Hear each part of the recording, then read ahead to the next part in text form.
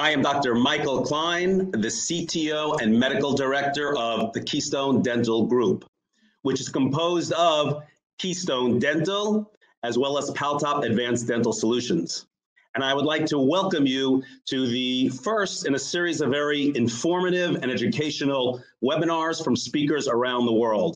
Now, this is not how I normally look, but after being in my house for approximately 3 weeks, you've got to give me a little leeway. Now, I'd like to welcome our audience. We have audiences from all around the world. We have attendees that are coming from Argentina, from Bosnia-Herzegovina, from Colombia, from Cyprus, from Czechoslovakia, the Dominican Republic, France, Greece, India, Indonesia, Israel, the Philippines, the Russian Federation, Spain, Turkey, United Kingdom, United States, and Vietnam. And I hope you're all staying home and staying safe and healthy. Now, just a couple of notes before we begin, because of potential issues with seeing this transmission. Number one, if you're using headphones, unplug them. Listen directly from your computer. The headphones sometimes cause complication in the platform. Number two, there's massive internet usage going on. Everybody is watching Netflix. And so if you have a problem and something isn't working, just exit and then re-enter.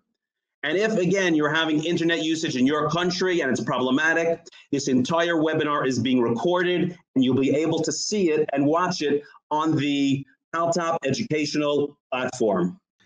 I would also encourage you to visit our recently launched Paltop Academy, which is full of case reports and videos and lectures and webinars and all kinds of interesting information. And I'd also like to invite you to contribute materials that you may have that others may find of interest. We will have questions at the end of the presentation, but if there's something that you weren't able to ask or we weren't able to get to, you're welcome to go ahead and email me at m.klein@paltopdental.com. Now, currently, I am in Israel. I've been here around 5 weeks or so since the advent of Corona. But prior to that, there was a very vibrant life here, from the old city walls of Jerusalem to the young, vibrant nightlife and our beautiful land and scenery.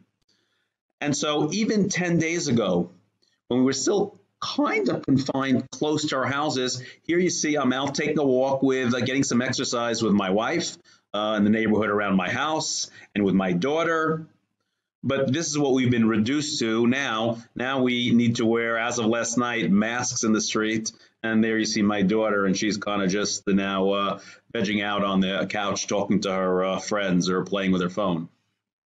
Now, my grandchildren, during the same 10-day time period, seem to be faring fairly well. Although more recently, some of them were doing better than the others. Here they look a little concerned about what's going on.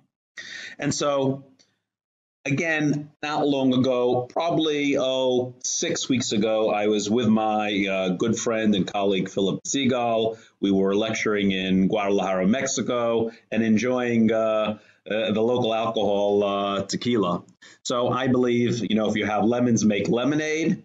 So being that you're not in a lecture hall, but you're sitting home, put your feet up, open a bottle of wine, pour a glass for yourself, pour some tequila for yourself, and sit back and relax and enjoy the presentation.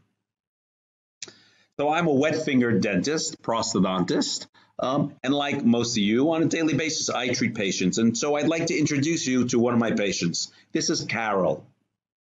Next month I'll be 96, and I'm glad I'm getting the implant so I don't bite the inside of my mouth, and I will be able to taste the food and enjoy it.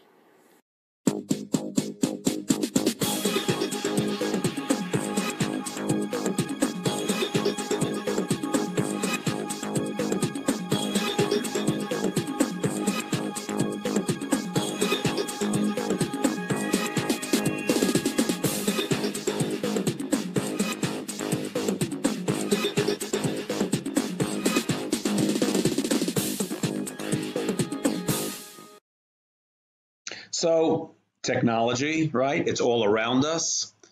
We see it in journals. We hear it from the podiums of conferences. We see it in the exhibit halls. But I have the same questions that most of you have. And that's, what do we do with it? Is it useful? Is it productive? Is it cost effective? And does it produce the type of treatment that I want to provide my patients? Or really, the bottom line, is there value using technology for clinical dentistry? So for me, value comes in three forms. Can it make me more efficient in what I do? Can I be more effective in the treatment that I provide? And can I be more predictable in how I manage and treat my patients? So let's go right to the source. Let's go to a patient of mine. And this patient is my favorite type of patient. And can anybody guess why? Well, if you take a look at the picture here, you'll see in the x-ray that there's an implant. That's this tooth right over here. And I placed this implant a number of years ago. And so the patient walks in today, and the patient looks very much like she looked when she walked in a number of years ago for me to treat the adjacent tooth. And so this is why she's a favorite type of patient of mine, because I don't need to explain to her anything. She's coming in, she knows what the treatment procedure is going to be, she knows how long it's going to take, she knows how much it's going to cost, and she just wants to get started with treatment. So let's go ahead and manage this patient and go through a protocol the way that I manage patients in my clinic every day. So we take two sets of data. One set of data, we take cone beam CT, and the second set of data is we take an intraoral surface scan. Now, the intraoral surface scan can just as easily be replaced with a laboratory scan of a model of the patient. The laboratory will go ahead and perform a virtual diagnostic wax-up, which in this case is a mirror image of the adjacent tooth. They then combine the two data sets together, cone beam CT with the intraoral surface scan with its virtual wax-up of how I want the patient's tooth to appear once the treatment is done, and I end up with a result like this. So I'm looking at my cone beam CT, I see a profile of the gingival tissue as it exists now, and I see a profile also of the virtual wax-up from the incisal edge to the CEJ that I want to develop for the patient. And then the laboratory can go ahead and plan placement of the implant, pending my approval. Now, once I can do that, I can start to implement another level of predictability. And that's by going ahead and using evidence-based criteria from the literature to properly position my implant to get the anticipated result or the result that I would like to get. So let's go over just some of those information or some of those rules. For an aesthetic implant, what do we know? We want to position the implant so it is 3 to 4 millimeters apical to the buccal free gingival margin. How do I know that? Well, it comes from the literature, right? Here for an article by Stephen Chu and Salama and Garber and Dennis Tarnow, right? They went ahead and conducted actually 2 different studies between them. And to develop a proper emergence profile, we know that we want to position the implant 3 to 4 millimeters apical, where we would like to develop the free gingival margin. Rule number 2, we need to take into consideration that there's going to be horizontal bone loss once this tooth is extracted. So we know that we need to go ahead and place the implant 2 millimeters from where the buccal plate is to allow for that resorption of bone.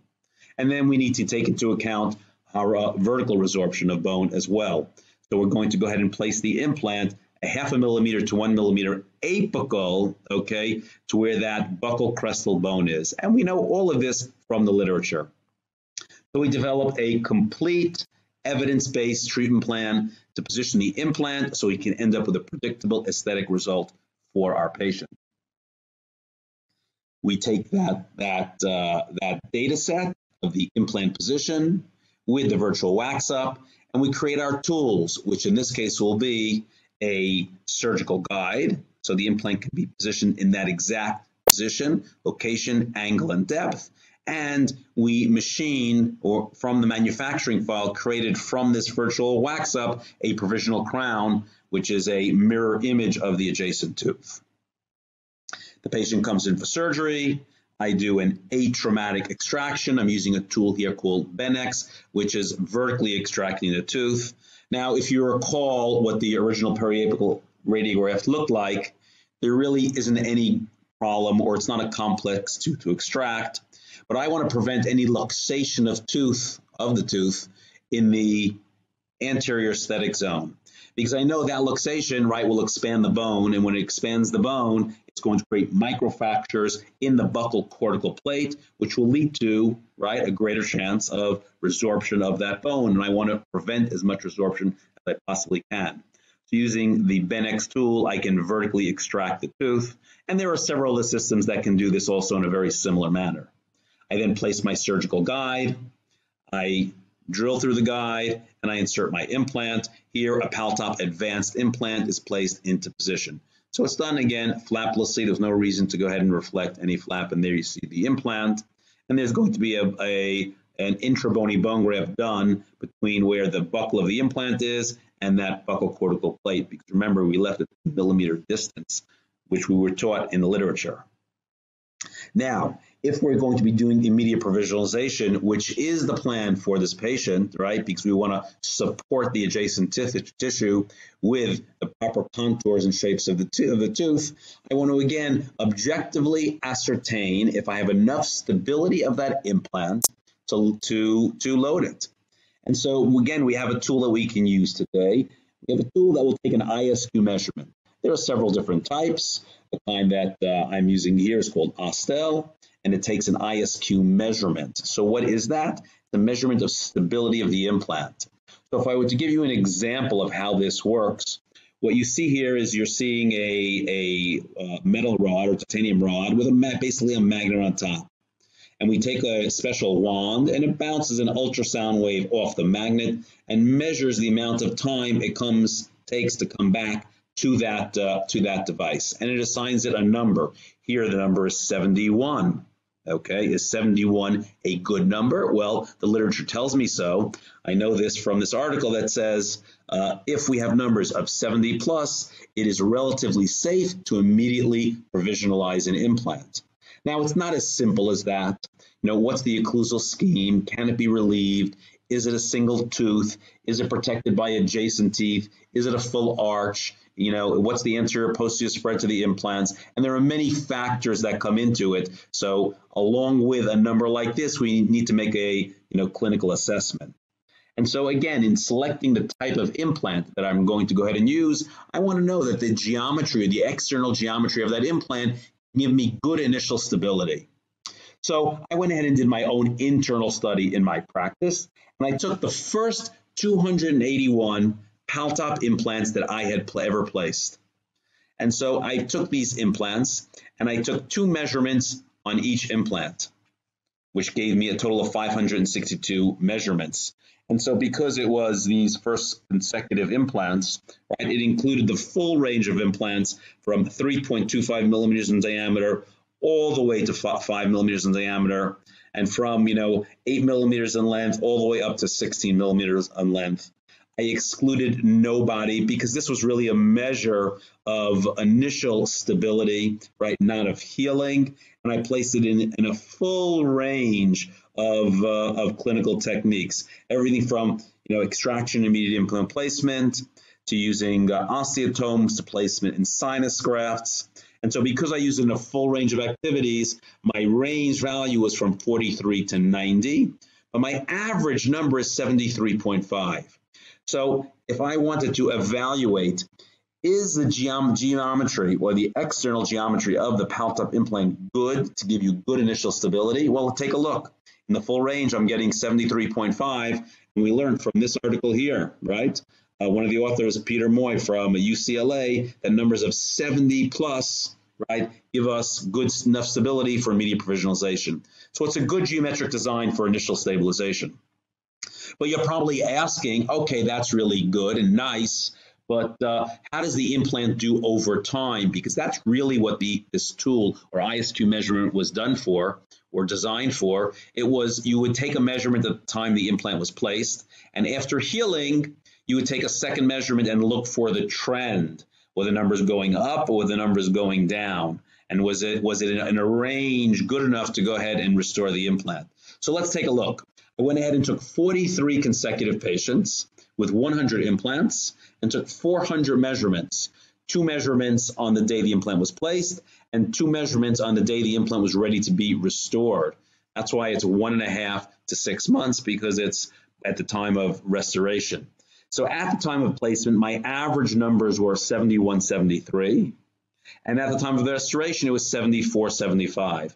So it's essentially the same number. So for me, that's good. Why? A 70 is a good stability number to begin with. And if I can maintain that number, right, I have an implant that's healed well. So it's an implant that's going to heal well in all types of bone and all types of procedures. Let's move on with our procedure. We're now going to immediately provisionalize it. And I've taken a component. This is the Paltop peak component, right? And you'll see there's a concave design from the abutment connection. I'm going to talk about that in just 1 minute. I've gone ahead and created my own mechanical retention just with a round burr, because I like to reline my provisionals with acrylic. If I was going to go ahead and use composite, I wouldn't need to create mechanical retention, but acrylic doesn't stick to peak, and therefore I need to do that. I then take my PMMA machined provisional restoration, which is a mirror image of the adjacent tooth, right? And I just slide it into place. And you can see, because this is a whole digital protocol, right? So the shape and contours are exactly what I want. It's a mirror image of the adjacent tooth, along with a hole that was created digitally to exactly accommodate this provisional abutment. Now, let's just talk about this concave design, because this is kind of critical. Now, I'm a prosthodontist, and I was trained that when you had an implant, what you did was you ascertained where the emergence profile needed to be from the head of the implant to the contours of where the tooth or provisional was going to come out of the soft tissue, and you gradually built out that subgingival section to support the tissues or adjacent tissues until you got to the right emergence profile. And then I met Paltop, and that was around 2014 when I started placing and restoring Paltop implants. So 6 years ago. And they had a whole different concept. And the difference in concept was, wow, instead of going and making a subgingival section that was wider and wider and wider to support the soft tissues, this is what I had done for, maybe almost 30 years before that. Their concept was, no, we're going to have a concave design. And we have concave components, concave healing abutments, and concave impression copings to match, and concave provisional components, and concave definitive prefabricated components. And the concept was, wow, you know what we want to do? We want to go ahead and increase space for the soft tissue to heal, to maximize vascularity, and end up with very robust soft tissue. And so, I started to follow that concept. And then just recently, a little over a year ago, going on close to 2 years ago, an article came out. And I learned this article in a lecture I attended that was given by German Gallucci from Harvard University. And it showed me something very interesting. And this was really the first scientific evidence that I found that supported this theory of, well, you're better off, you're going to end up with better, more robust, healthier soft tissue. You're going to maximize the volume of soft tissue by having a concave design. And what they did in this study is they studied the difference between two different designs of healing abutments. One that had a relatively more divergent emergence profile versus a much narrower abutment segment. So this is much closer to what we would talk about, what I was trained in, going from the head connection of the implant to support the tissue coming out gradually versus something that's much narrower. And this is what they found when they compared the two. They found the more wide and divergent, right, you were from the head of the implant till you came out of the soft tissue, What happened is it induced an apical displacement of the peri-implant biologic width and resulted in more bone remodeling. So you actually had bone loss from the bone remodeling in an attempt, right, to create a peri-implant biologic width by going in and having a more wide and divergent abutment as opposed to a narrower abutment. So let's take a look at our patient. And when we look at our patient, here's the implant that was placed, and there's the provisional restoration, right? And so how do we get from the connection of the implant to what we want to be an aesthetic emergence profile? Because this is what traditionally I was taught and what I had done. That's how I got from there. I gradually came out and I supported the adjacent soft tissues. Except what were we taught in this article and what did we learn? We learned that when you use that kind of concept and design, I had more apical displacement of the peri-implant biologic width or bone loss, right? I had bone loss, some initial bone loss around that implant. And instead I should be moving to something that's narrower as it emerges from the implant, or something that's more like a concave design, where it's narrower as it comes off the platform, and then it eventually, when it emerges through the soft tissue, is wide enough to have a proper emergence profile. So there we see, how do we do that? It's the concave design. So we can be narrow where we come off the connection. We can even narrower it a little bit more, okay, even be more narrow, and then widen ourselves out to meet proper aesthetic design for the emergence profile. So let's move on with our procedure. Here we have our patient, and I'm going to do a subepithelial connective tissue graft, right, to fill out that buccal soft tissue. Now, for many years, what I did was I would extract the tooth, I would place the implant, I'd place the provisional restoration, and I would say to the patient, well, part of your treatment will be, after initial healing, after 2 to 4 months, we'll reassess to see if you need filling out of that soft tissue. But what I found over time was that in any of these aesthetic cases, I would always have healthy tissue afterwards. However, it always looked somewhat flat because I had resorption of that buccal bone. I don't care how atraumatic the extraction was, and I don't care whether I grafted that intrabony defect between the buccal cortical plate and the implant, or what I grafted it with, or how densely I packed that graft material. It always ultimately flattened. And so today, part of my regular protocol or workflow for any aesthetic case is to incorporate with that placing a connective tissue graft. Now, initially when I did this, what I would do is I would make an intracellular incision, right? Intracellular incision to create a pocket, and I would harvest connective tissue from the palate, and I would try and stuff it into that pocket. And half the time, when I stuffed on one side, it would pop out the other side, and I'd stuff it and it would pop out. And so I said, okay, maybe I need to cut the papilla and reflect the flap. So, I'm concerned. I don't want to cut the papilla. But what I learned from Dennis Tarnow is that, wow, if I have 5 millimeters or less from the tip of the intraseptal bone to where the contact point is, that papilla will fill 90+% of the time. And Garber and Salama showed if it was 4 millimeters. So I would take my probe before I cut the papilla and I would measure. And if I had 4 millimeters or less, I would say it's safe.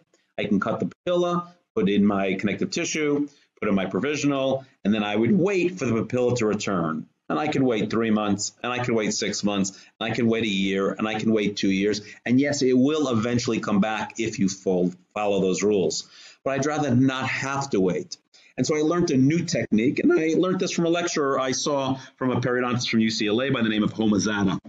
And what I do is I make a vertical incision in the buccal mucosa, and then I tunnel up underneath all the way, lifting this whole gingival complex, and then I will harvest connective tissue from the palate.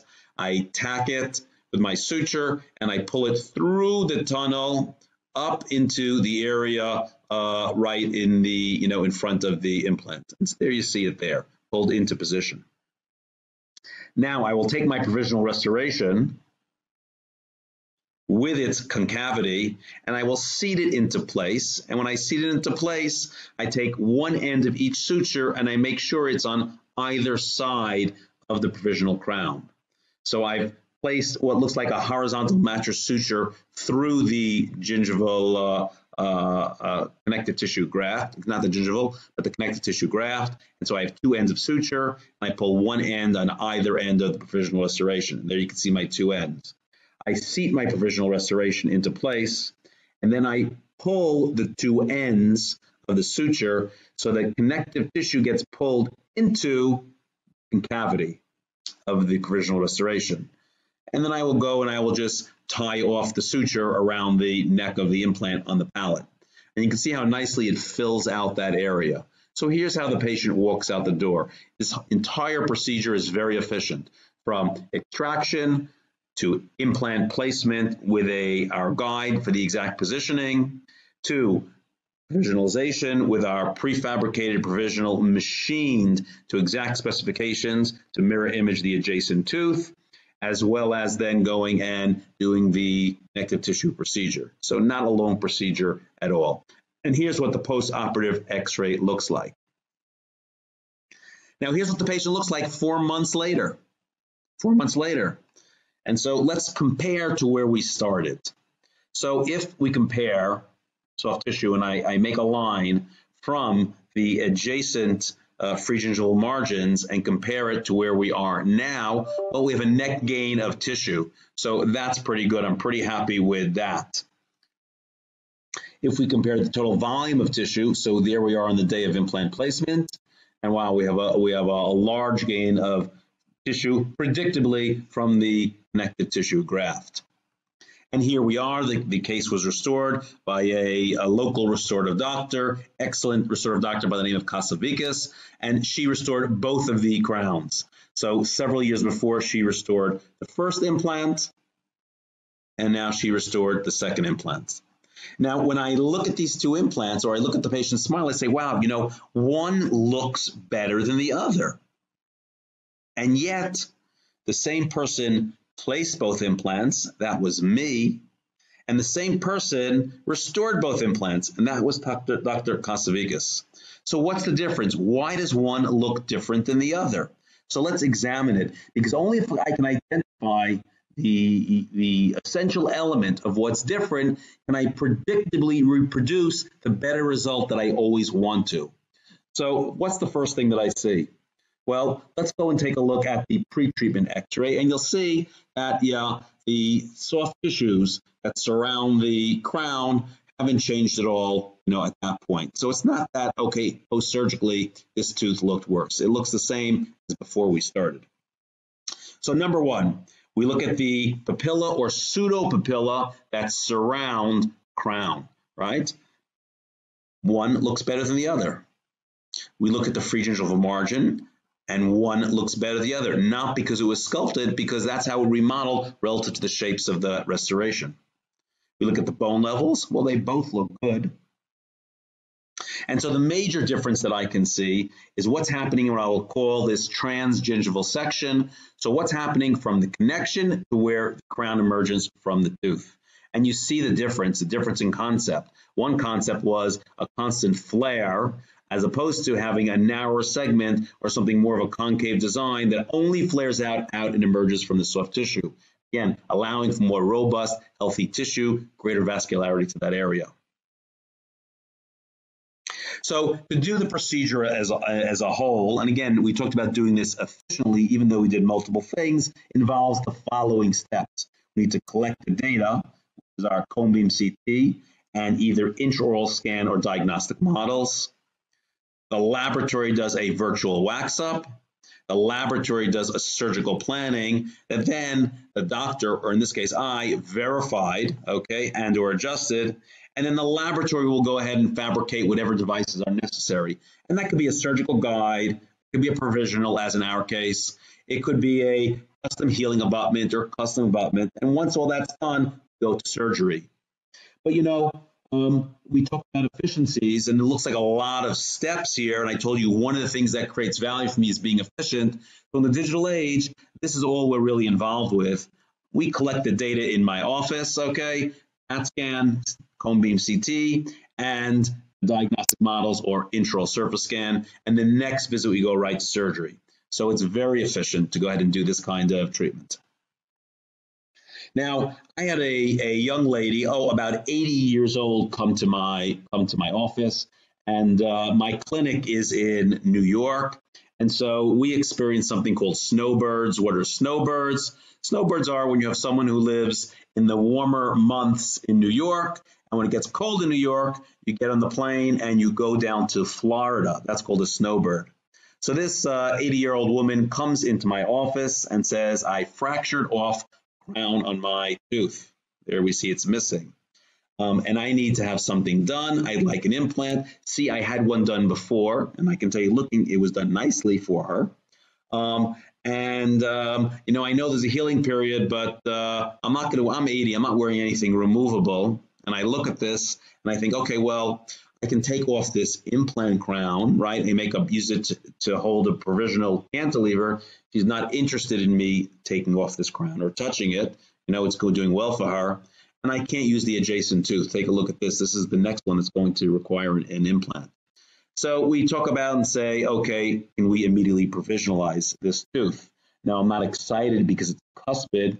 Cuspids are dangerous teeth to immediately provisionalize, even if you can completely remove all the excursive and protrusive movements from it. But she had a relatively favorable occlusion with minimal overbite and overjet. And so the plan was, and what we in fact did was extract the tooth, place the implant, and immediately provisionalize the patient. And off the patient goes to Florida. The patient comes back 7 months later. And when she comes back 7 months later, I am prepared, right, to take a look and say, okay, I'm expecting the implant to have integrated, but perhaps I may even have a little, crestal bone loss around the implant, because this is an 80-year-old woman. She's going to Florida. She's not thinking about, that tooth that I placed. It's comfortable for her. She's thinking about, what she's having for breakfast, who she's going to lunch with, which one of her friends, and about her mahjong game that she's going to play later on in the day. And her implant is the last thing that she's going to be thinking about. And so she's probably abused it somewhat. And so I take my x-ray, and this is what I see. And I say, wow, that looks pretty good. I don't think I have any crestal bone loss. Let me take a closer look. And so here's what the implant looked like on the day of extraction. And we can see, we have some space to the head of the implant because it's an extraction socket. Here you see is the platform switch. And here is the beginning of the prosthetic component. Okay, right there. And now if we take a look 7 months later when she returns, what do I see? I see what appears to be, okay, not bone loss, but it looks like I have bone that's grown over the platform switch. And on the other side, it's, solidified at the platform switch and with, complete fill of bone, along the areas of the extraction socket. And I say, I want to go back and examine some more of my patients because I wasn't expecting this phenomena. I was expecting the implant to do well, to integrate, okay? But I was expecting it to be abused a little bit and therefore not have a result like this. And so routinely when patients come back after I provide treatment, before we're going to restore the implant, right, or even on recall basis, we take x-rays and I look at the x-rays. I generally don't examine them unless there's something wrong. I said, let me go back and start examining some of my other x-rays. So I went and I took a look at this patient. And if you look at this patient, here you see this is an x-ray taken on the day final restoration was going to be placed. So here you see the custom abutments were just inserted. And if you look, you can see here's the platform switch. And you see there's a little space here to, around the platform switch. And you see a little radiolucency over here, maybe down to the first micro thread. And when I look at this implant here, again, I see a little bit of space over there. And when I look at the distal this implant, wow, it looks like I even have a little bit of bone loss, maybe a millimeter or so of bone loss. Okay, nothing terrible. And then I look at it almost 2.5 years later. So it's not 2.5 years after implant placement. It's 2.5 years after the restoration was placed. And now take a look at it. If I look at this area over here, well, it looks like the bones solidified and become very dense all the way up to, right, the platform switch. And here, the same thing, a little bit over the platform switch. And here, the same thing, actually halfway over the platform switch. Again, look what it looked like here now 2.5 years later. And look at the distal over here. It looks like I've grown bone vertically up over the platform switch. Now, I don't believe that I've necessarily grown bone vertically. What I do believe is that there's an initial remodeling process. We know that bone is constantly changing for at least the first 18 months or so after the implant is placed. And so there's a remodeling process that's going on. The question is, during that remodeling, when the bone finally finishes that process, where is the bone going to be left? Is the bone kind of being chased away? Almost like from the original Bradmark literature that said you should expect, about a millimeter or so of bone loss, in the first year, because it remodeled and you lost that bone when it remodeled. Here, instead of remodeling and losing bone, we're remodeling and it's turning into bone. So the bone is becoming denser. Look at a different case. There I just showed you a posterior mandible. Here's an anterior maxilla. Here's an implant, narrow paltop, narrow platform. It almost looks like we may have some bone loss at the day of insertion of the restoration. Now look, 2 years and 4 months post insertion of the restoration. Look at that. Look at the difference. Okay. Look where it appears I have bone that's missing over here. And look where I have bone here. So in remodeling, it remodeled and became healthier, right, and stabilized at this point. So I said, let me go ahead and look through a number of patients and do a little study on this. And so what I'm going to show you here is and describe to you is the study that I conducted. And this is an article that I published along with Dennis Tarnow. As a matter of fact, it was just published and put online yesterday. And you're welcome to read this article. It's published in Compendium Online. We'll give you the link, at the end of this presentation and lecture. And if you don't catch it or we forget to do that, you're again welcome to go ahead and email me, for the link, and we'll be happy to provide it for you. So here's what we did. What I wanted to do was to retrospectively look. This is not a prospective study, but a retrospective study, and look for changes in bone once the abutment was inserted and it was functionally loaded. So the comparison is from the time the restoration is inserted to some point later on with functional loading. And then we evaluated all different aspects: the implant type, the diameter and width. Was it put into healed bone? Was it put into an extraction socket? Was it immediately provisionalized? What was the abutment type? A multi-unit, a single unit, a stock abutment, custom abutment, tie bases. Was the restoration cemented? Was it screw retained? Were they splinted, right? We were looking at all of these factors. And I did this by taking 50 consecutive patients with 87 implants. It was a radiographic study. The radiographs were not standardized. However, we had very strict criteria which x-rays could be included, in this. And so it was from the time of final abutment insertion, which was, from as low as 11 months to the follow-up up to 4 years. Again, not from implant placement, but from implant restoration. So, what were our results?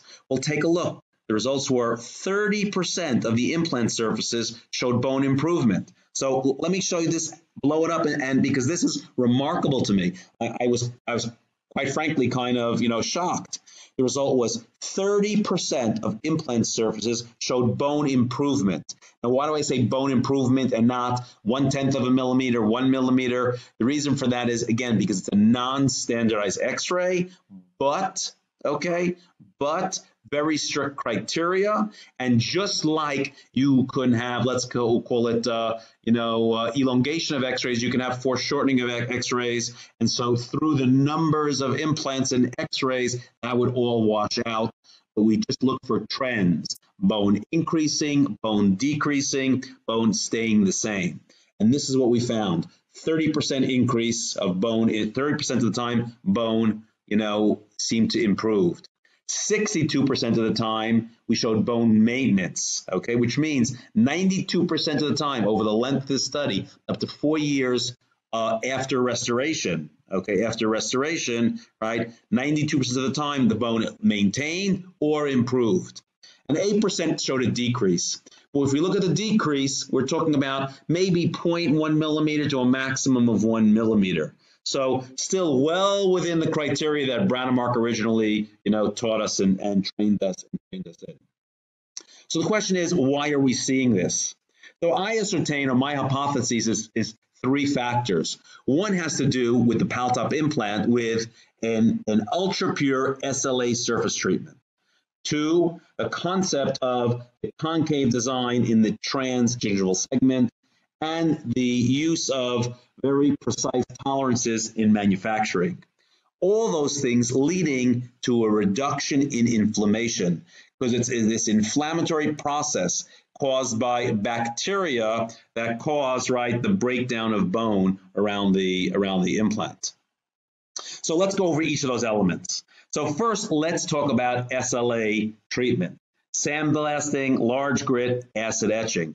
Most implants today that have surface treatment use this type of treatment, SLA. So, shouldn't you expect the same results with all of these implants? So I'm going to give you the recipe for SLA. So any of you who are, relatively motivated and innovative, and you want to manufacture some implants in your garage, right? You can machine out an implant, and I'm giving you the recipe to SLA. So number one, you machine your implant. Now, when you machine the implant, you have to cool, right, the titanium rod as it's being cut by the machine, just like we cool bone when we drill. But when we drill in bone, we cool it with saline. When we drill inside a machine, the machine titanium, we use oil. So the first process once the implant is manufactured is clean off the oil. Next, we need to start to create the roughness on the implant. And so we sandblast it with aluminum oxide particles. And then we clean off the aluminum oxide particles. Then we passivate it with nitric acid, and then we create the micro, and we clean that off, and then we create the micro pitting, right, the inside the macro roughness, right, by acid etching, okay, surface of the implant, and then we clean off the acids. That's the recipe for SLA.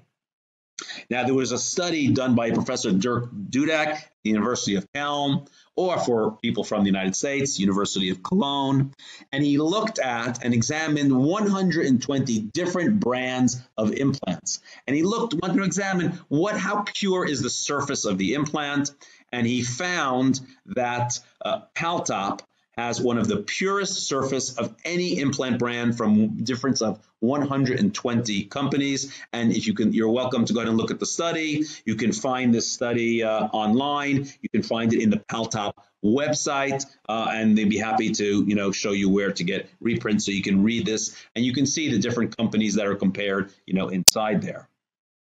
So the question is, how did he do this study? He did it by using something called XPS analysis, which analyzes the surface of the implant, right, on an elemental level. And that's how the process was developed for the SLA process within Paltop. Paltop's founder is a man by the name of Sam Topaz. And before he was in the dental implant business, he was in the business of precision machining, but for the areas such as the petrochemical industry, for the aerospace industry, and for the semiconductor industry. Now, in the semiconductor industry, right, you need to have an ultra pure surface of materials, probably 1,000 times cleaner and pure than any medical device. Now, can you believe that? To make your computer work or to make your phone work, the surfaces of those components need to be cleaner than what we put inside our patients' bodies. So he understood, coming from that industry, he understood the concepts of surface purity. And he said, well, it makes sense to me that I'm putting something in the human body, it needs to have a pure surface. And so in the development of the SLA process is a basic recipe, and then within the recipe, how you do it varies from company to company. And in the development of the process for Paltop, he came up with his recipe for SLA, and then he would do an XPS analysis, right, which would go on an electron microscopic level, analyzes, right, elementally what's on the surface. And he kept on changing the process and altering the process until he came out with a 100% pure surface. So if we look here at the XPS analysis, this is what we see. The Paltop implant is titanium alloy. So there's carbon, titanium, oxygen, aluminum, vanadium, titanium alloy, those are the components, and nitrogen. That's what you're going to go ahead and see. But there's nothing else on the surface of that implant. Until today, as batches of implants are produced, sampling is taken for XPS analysis to make sure there's quality control, that the process continues to provide an ultra pure surface of implant. And if you look at some of the other major brands of implants, and I won't talk about names, we see that that's not necessarily true, and these are brands you would all know. So this particular brand has commercially pure titanium. How do I know? Because it has on the surface carbon, titanium, that's good, oxygen. There's no aluminum and vanadium because it's commercially pure titanium, no calcium, there's nitrogen, should be there. Take a look, there's zinc. Why is there zinc on the surface of the implant? Well, remember I told you, you have to clean the surface of the implant during the SLA process. You clean off the oil, you clean off the acids. Well, what do you clean it with? You clean it with water. What's inside water? Zinc. Wow, okay. In an attempting to clean the surface of the implant, surface impurity is left on the implant. Take a look at this brand, titanium alloy, carbon, titanium, oxygen, aluminum, vanadium, calcium, nitrogen, but look at this, phosphorus, sulfur, zinc, chlorine, right? Where's that coming from? Well, it's coming from residue of the acids that are used to create the micropitting. Silicon, where's that coming from? The aluminum oxide that's creating the macro roughments, that's blasting the implant. So the surface impurities are left on there from the process, and they're not cleaned off, and even the cleaning creates more surface impurity. So the question is why should I care? I've been taught, by virtually every implant manufacturer that we have 97% success when we place our implants, right? And you know what? Maybe it's true. Except that initial integration is caused by the external geometry of the implant, which gives its initial stability, and that's what causes that.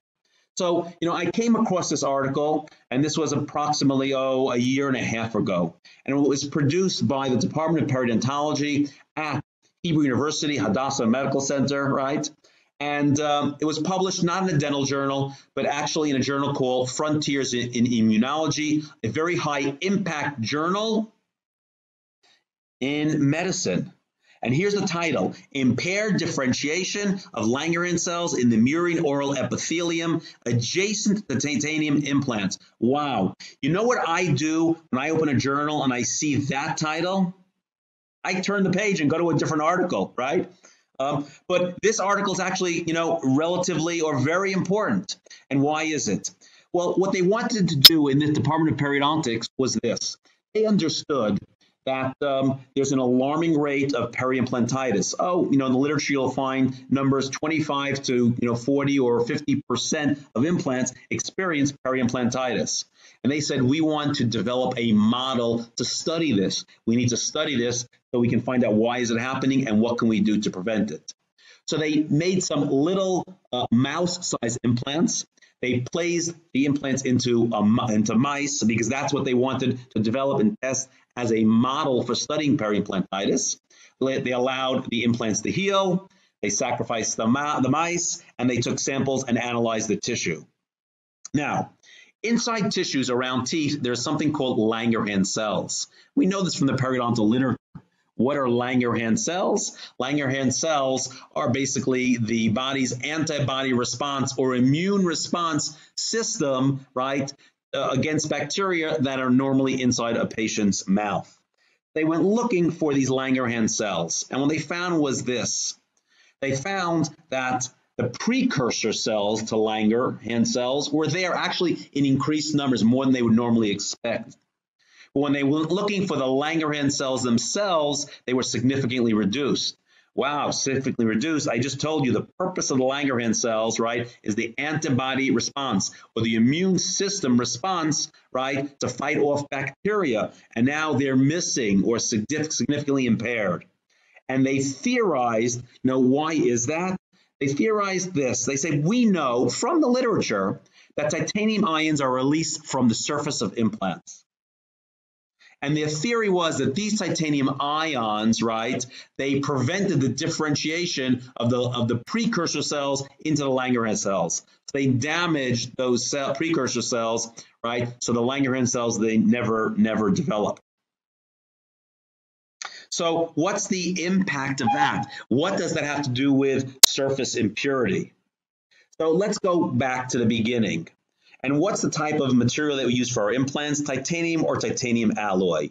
Why was that material chosen? Well, one of the reasons is it develops a very strong oxide layer. It passivates regularly and forms a strong oxide layer. So what does that mean? It means it forms strong chemical bonds on the surface that holds the metal intact. So if I were to take a nail, a metal nail, throw it into a glass of water, what would happen? It rusts. Why does it rust? Because it oxidizes. What does that mean? It means the chemical bonds on the surface of that metal are not strong, of iron. They're not strong. And so what happens is it's easy for the ions to be peeled off the surface, right? Off the surface, and that's what causes this oxidation and rusting of the nail. And so what do we know? We know that if you have surface impurity on a surface, it will create holes in the oxide layer. If it creates holes in the oxide layer, what's going to happen? Well, then I hypothesize and theorize that if there are holes in the oxide layer, you will have additional or more ions released. If you have more ions released, what's going to happen? You're going to impair more Langerhans cells, and you're going to impair, right, the body's antibody system or immune response to bacteria. And that's why it's important to go ahead and have an impurity-free surface. Not because of the initial integration. That's caused by geometry of the implant.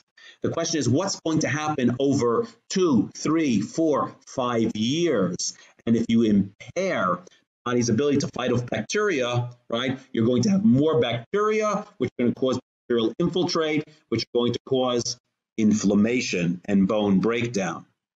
Factor number one. Number two, we talked about the concave design and the importance of the concave design as opposed to this more wide and divergent approach in having healthier soft tissue, because you have less remodeling, right, or more remodeling around the more wide and divergent abutment. And so the net result of that is to have very healthy and robust soft tissue. And what we see here is that, and you see these vertical striations. And so what is this? So what kind of attachment do we have between soft tissue and between the implant abutment? So we know we have hemidesmosomes, it's kind of like glue, and circular gingival fibers. Well, the healthier that soft tissue is, the tighter the circular gingival fibers are going to be, right? And the better they're going to hold the hemidesmosomes into place, which means what? Which means it's going to be more difficult for the bacteria to penetrate, right, into that zone. If they don't penetrate into that zone, right, they're again not causing, the inflammatory response relative to the endotoxins that they go ahead and produce. So again, less inflammation, less bone breakdown. And then we know that we need to have precise machining and tolerances, because we know if we have micro movement at the abutment connection, right, we're going to have bacterial infiltrate. And again, we're going to have more inflammation in response to those.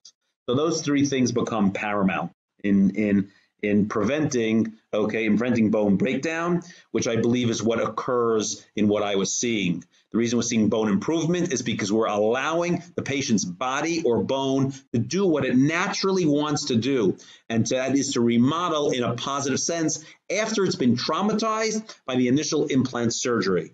And instead of the bone being lost because the implant at that point is offending it, okay, we're having bone solidify and condense around the head of the implant. Let's take a look at some clinical cases. So here's a patient congenitally missing two mandibular incisors. I treat many, many children born missing teeth, and I'm going to show you two cases, right now. So difficult case, right? Why is it a difficult case? Well, number one, we have two teeth dealing in the aesthetic zone, and they're adjacent to each other. So the ability to go ahead and predictably develop a nice parabolic architecture, right, gingival architecture of the soft tissues with nice papilla becomes somewhat, difficult to manage. And, I need to produce treatment here not only for this patient who's 18 years old, but for her mother that's looking over my shoulder. So let's see if we can go ahead and using everything we've learned, okay, from in diagnosis and from literature, and create a predictable environment.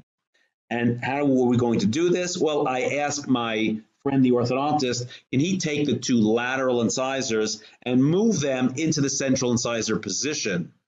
And that way, when he's done that, what am I dealing with? Not two adjacent teeth, but two single tooth sites.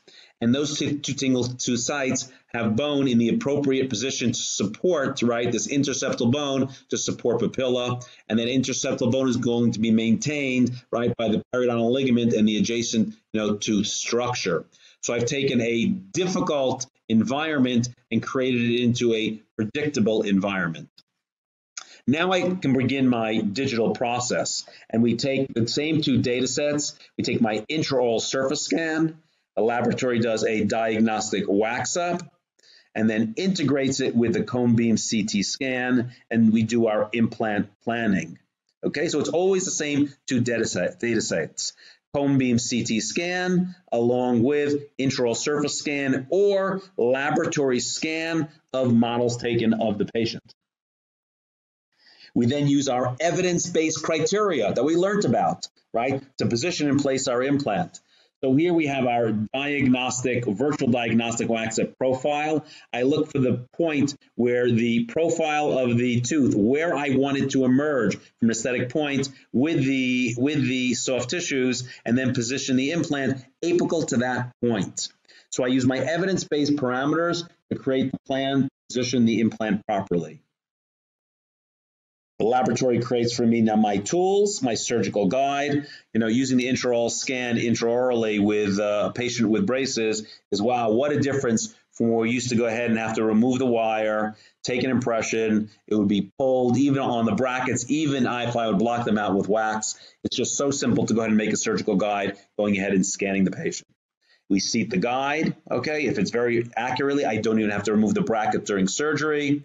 Prepare the correct osteotomy, and then I select the implant that was chosen in the planning. But here is a narrow platform Paltop advanced implant. You can see it's 3.25 millimeters in diameter by 13 millimeters long. And the implant is placed to the correct height, not based upon where that height of bone is, where it exists, but based upon my plan, right? I need to place it apical enough to be able to develop a proper emergence profile and proper position relative to the soft tissue.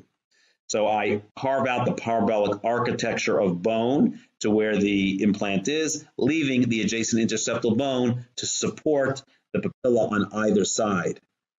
I then am going to manage the concavities that exist, and we're always going to have that with congenitally missing teeth. Most of the time, there's adequate width of bone, but there's still a concavity of bone in that area. I harvest connective tissue from the palate and place it into a pocket on the buccal of each one of these teeth. I then take the provisional crown that's machined from the data set, right, of the virtual wax up. This one is designed to fit to a tie base, and I insert them, and you can see how precisely, even in this narrow position, the implants are able to go ahead and be placed with the screw access hole. This is pre-angle correction systems, so they're really placed precisely, and suture the patient, and the patient can go home. Now the patient comes back. This is 6 months later. Okay, 6 months later, left to heal for the more, I wanted to have very mature soft tissue, and you can see the abundance of soft tissue that I have, right? And even you can start to see where the papilla position is. And now I can carve out with a laser. You can do this also with a scalpel, but I carve this out with a laser, right? And you can see I create my parabolic architecture, giving even more appearance of papilla. And then the case is finished, and it can be done relatively predictably. So by going and changing the environment from where I started, which is very difficult and unpredictable, create single tooth sites, right? Use precise planning in terms of placement of the implants, I can end up with a very predictable result for my patient. Let's look at another patient. So a little more complex, but I'm showing you another patient also congenitally missing 2 mandibular anterior teeth. So you can see here the 2 teeth that are remaining, and the orthodontist in this case closed down the space to leave a 1-tooth space. In doing so, the labial bone was lost and a mucogingival defect was created. And so case is a little more complex than the previous case. Now it looks like there's adequate width between the adjacent roots and plenty of vertical height of bone. But when I take my CT scan, look at the width of bone. Wow. Remember I said most of the time I have adequate width? Well, here I certainly didn't. And so if we were to place an implant to bone, look how much of that implant is going to be sticking out of bone. And yes, I know you could go ahead and do a regenerative procedure over that. I look for predictability, and I want to be very effective. And I want to go ahead and maintain this implant for a very long time. This patient is 18 years old. So I'm going to want to graft this space before I even begin. So if I look and see where the proper implant position would be using the criteria that we had before, right? And so my measurement is going to be apical to where I want my free gingival margin to be, right? Well, that's the area where I first want to have enough bone height to place it into existing bone. So let's see what the procedure is going to be. And there can be many different techniques to regain bone. Here's what I chose. And that was to go to that same site, right, and harvest monocortical blocks of bone, so apical to the area where the implant is going to be placed, and then move them coronally, right? So I'm going to go and take the bone apically and move it coronally. And then I'm going to allow it to heal and come back afterwards and place implants into healed bone. So here's my flap. I've designed it so that I can do a periodontal sliding flap, and that's how I'm going to correct the mucogingival defect. So I've taken my cores of bone. They're circular, but no specific reason except that the type of kit, I used a Meisinger kit to go ahead and do it. It's an easy way for me to harvest and secure the bone and shape the bone in that area. So I've placed the bone. I've grafted over that area. I've done a lateral sliding flap to go ahead and correct the mucogingival defect. And then you can see the radiograph of how it appears on that day. Here we are 5 months later, and you can see that we've got nice soft tissue covering that area, and we've corrected most of the defect that we have, mucogingival defect in that area. And if we look at our CT scan that we've taken now, compared to where we started, right, we'll see that, looking at this area here, the intersection is the diameter of the implant. This is 3Shape software, and so this outer dimension is a safety zone, but this is the implant. There's more than adequate bone to place the implant as opposed to where we began. Now, I follow my same protocol. I take my cone beam CT scan. I take my intraoral surface scan. The laboratory will merge the 2 data sets and complete the plan for adequate positioning of the implant using our evidence-based criteria. Patient comes for surgery. I reflect the flap so I can remove the screws, seat the surgical guide, prepare the osteotomy. Here I just have a implant body try-in. I always like to see and be sure, even though I've done this in a guided fashion, that where the implant position is going or depth position is going to be. And again, a pal-top narrow platform implant was going to be placed here. So here you see placed to the correct depth. So it's not at the crest of the ridge. How do I know what the correct depth is? Well, that's what we do in the planning. We look at the virtual wax up. We look at the profile of the gingival tissue. We may take our evidence-based measurements and position the head of the implant. Right, so here's our implant in position. I take my ISQ measurement to make sure I like the stability of the implant, and then I carve out the parabolic architecture, right, leaving the adjacent interseptal bone to form the papilla. but I need to remove the bone in this segment because I need to create that scalloped appearance of the free gingival margin, later on. And now I take some more connective tissue. My general rule of thumb is in these aesthetic cases is a little connective tissue is good, more is better. So I'm continually building the soft tissue. It's not an additional surgery, it's at the same visit. And there you see the implant in position. Now we've waited another 4 months. Again, this is because not only for the soft tissue, but I've also placed it in this monocortical block. And so it may require additional healing time because there's not a lot of medullary bone there. And so here you can see the healed implant. You can see that the nice, thick, robust soft tissue that I developed. And so I don't want to disturb it more. So I've kind of punched out that tissue because I have a lot of keratinized tissue here. I've gone and created some mechanical retention and relined my provisional, using the concept of a concave profile in these areas, right? Allow the soft tissue to heal, take final impressions, and create tie-based restorations, right? And this is a zirconia tie-based restoration layered with porcelain. And here you see it inserted inside the patient's mouth. And I think, I'm fairly happy with the result. Yeah, here perhaps I could have gotten a little more tissue, or maybe I should just scallop out the soft tissue here. But the patient and her mother were pretty happy. We have really good bone levels. We have healthy soft tissue, and coming from a relatively complex case. Again, I'm not saying it's a simple case, but we follow protocols using everything we have at our disposal. Using our cone beam CT, using to analyze initially, to analyze healing, using ISQ measurements, using intraoral surface scanning, using digital planning, using digital materials. And so we can take complex cases and provide predictable solutions for them. Now, this is going to be the end of what I will call part 1 of this lecture, creating predictable outcomes. And there's going to be a part 2 that will be up and coming.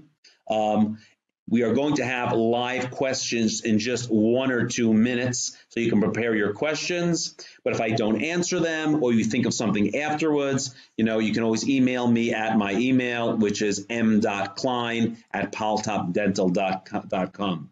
But I'm going to give you a little trailer, to make sure you show up and come back for the next webinar for part 2 of this lecture, which will be in the next several weeks. You'll get notification.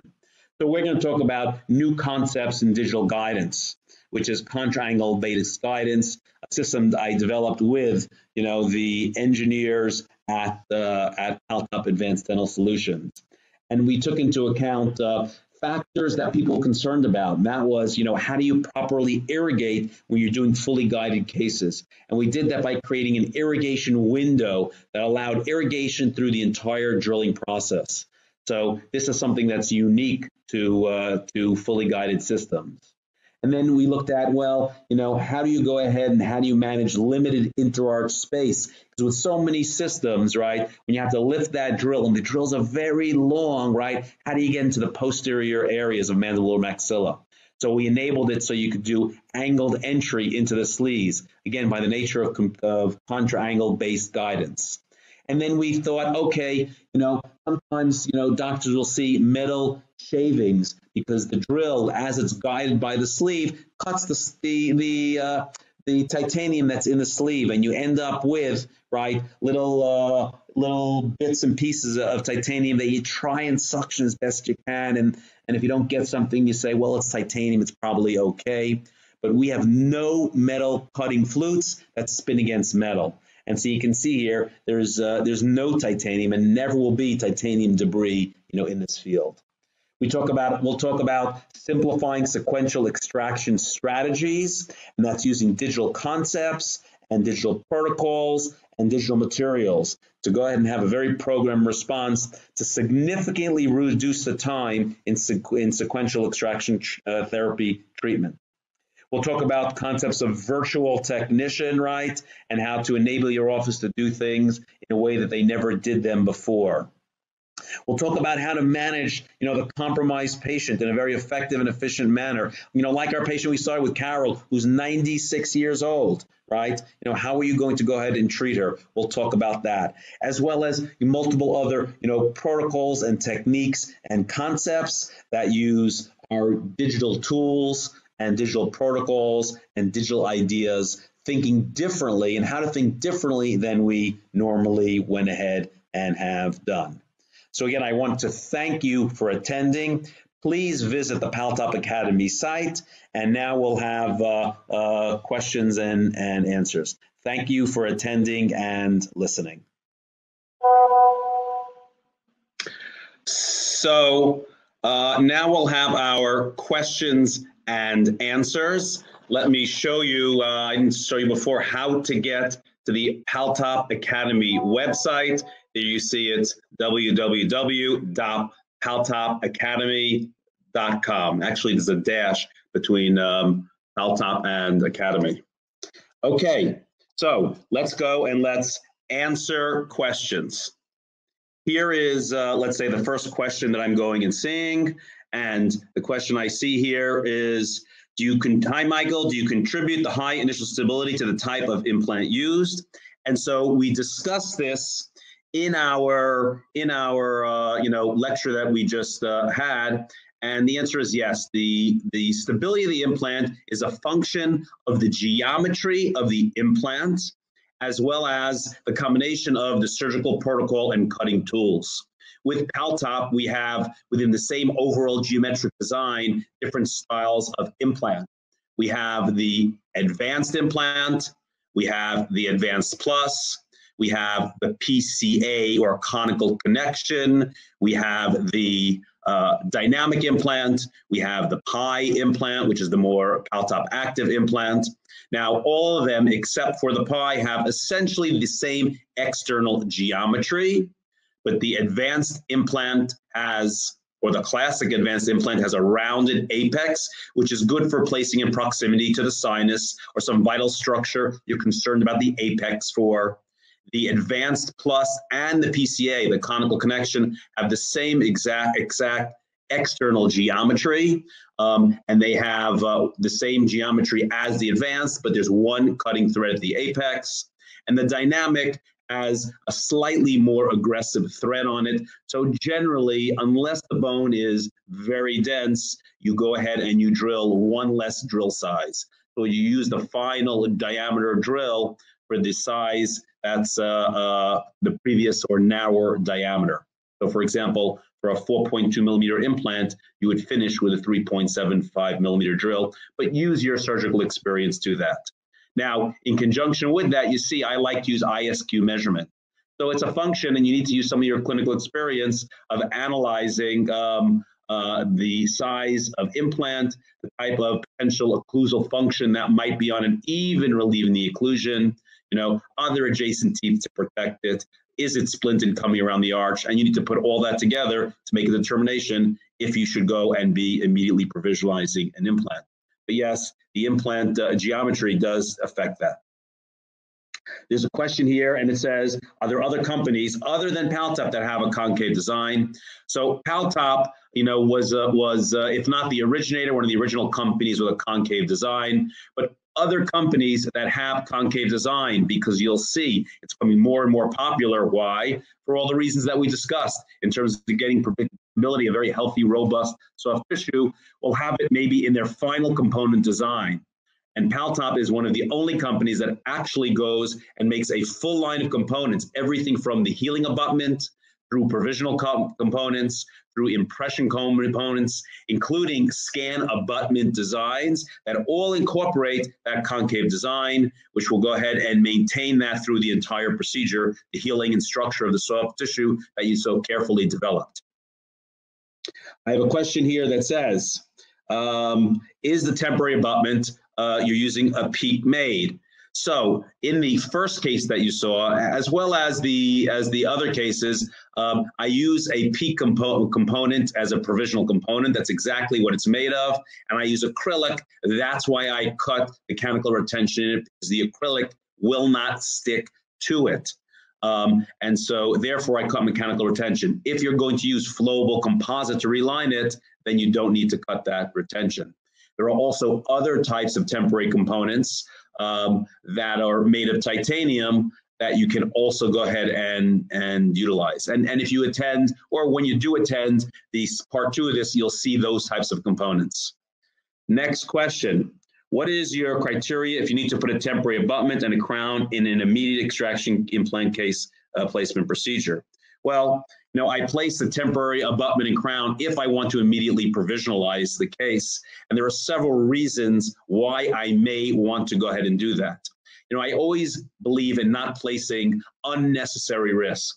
So only if I have reasons to immediately provisionalize it, which adds that risk, okay, because the patient may function on it even if you relieve the occlusion, right? So generally it's going to be one of two reasons. One, because aesthetically from a provisional standpoint, a provisional aesthetic standpoint, I don't have any other option. So if I have another option, which might be going and using adjacent teeth, either cantilevering a tooth off from a provisional bridge from an adjacent tooth, or going and making a provisional Maryland bridge that's bonded into place, or going and have a transitional removal partial denture, I would opt for that. But if I have no other alternative, okay, and for aesthetic reasons only, I need something provisional, that's one rationale for immediately provisionalizing the case. And the second has to do with development of the soft tissues. So I believe in trying to maintain things as opposed to rebuild them. We see in a lot of these cases, or the cases I showed you, I had to rebuild things. And so if I have papilla in the right place, and if I have the free gingival margin in the position I'd like it to, I'd rather maintain what I have. And so that's another reason to go ahead and use immediate provisionalization. Next question. Okay, we have a shout out from Spain. Hey, Spain, how you doing? Stay safe and healthy. I know you're having a difficult time, but we all are wishing you our best wishes. Okay, we have another question. And the question is about close tolerance literature supports the importance of machining to reduce micro movement. Does the same literature lead you to choose a conical connection rather than internal hex? Okay, so the particular cases that I showed you happen to be internal hex. And that's because these are some older cases before Paltop even had their PCA or conical connection implant. The outside geometry is the same, it's just the connection itself. And the concept, I'll say the pretty much accepted concept internationally is that you're going to have a better seal, because that's the purpose of that conical connection, creating a better seal against bacteria. I think I've demonstrated that, although that's the common concept, and I believe in that, because of the precision machining of the Paltop components, or the way the connection fits between the abutment system and the abutment, through the study that I went ahead and presented, showing that even in the internal hex connection, we're getting excellent results.